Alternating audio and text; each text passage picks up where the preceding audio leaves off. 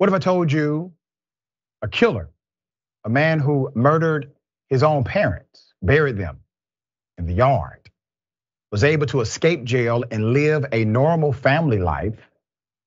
Well, it has been discovered. DNA evidence has identified this individual. Put him up. This is such an insane story, but true.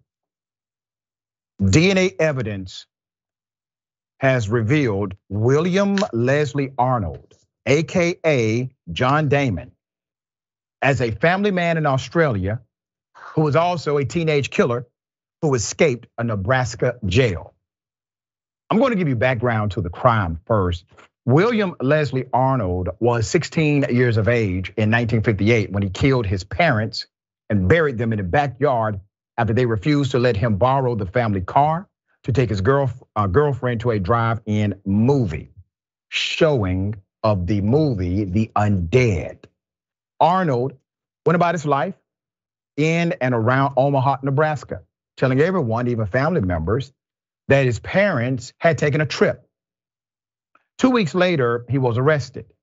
He also confessed to the killings, led investigators to the makeshift gravesite. The following year, he was sentenced to 2 life sentences in Nebraska State Penitentiary.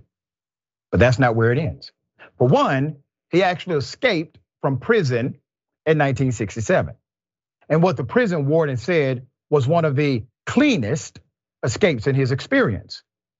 And then gone on the run for half a century between his escape with another prisoner, James Harding, using masks used to fool guards who conducted daily head counts at the prison.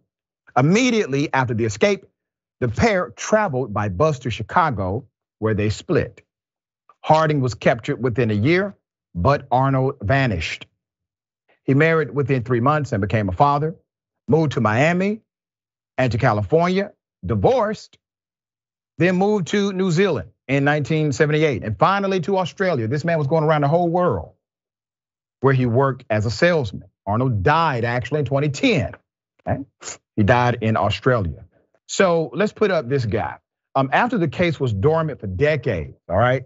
In 2020, the case was handed over to Matthew Westover, who was a deputy marshal in Nebraska. The marshal drove 5 hours to see James Arnold, Arnold's younger brother, who gave a DNA sample that Westover referenced across an ancestry site.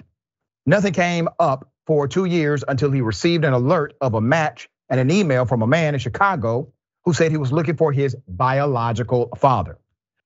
The man has asked not to be identified, but he told investigators he knew his father as John Damon. And Damon had told him he was an orphan. The man asked who his father was and why he had been to prison. So I had to tell him. Westover said, I told him. Well, he was an orphan. He didn't lie about that, but he killed his parents. That's why he was an orphan.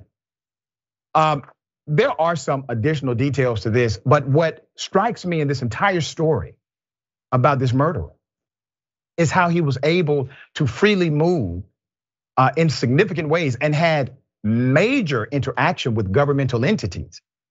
He was married, he got a license, he was divorced. He went through the proper channels to do so.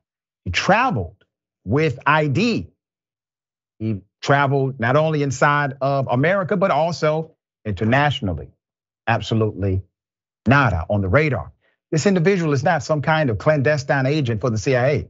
He was just a 16-year-old cat who killed his parents, gets sentenced, escapes, and all of a sudden he moves freely and they can't find him. It's a hell of a thing. And you have to imagine at some point somebody just trusted the fact that he looked as if he was trustworthy. All right, Sharon, hell of a story. He got away with it. Bottom line, he got away with it, lived his life, died, he's out of here, won't be held accountable for double murder and burial of his own parents. It's scary, it's eerie. Your analysis is spot on. He looked, well, despite the ears, okay, maybe the ears would be the only thing that would give him away, but he looked like he was just a trustworthy guy. And instead he's a stone cold killer who is I wonder what his passport looked like. Well-traveled. Yeah, well-traveled. All right, hell of a story.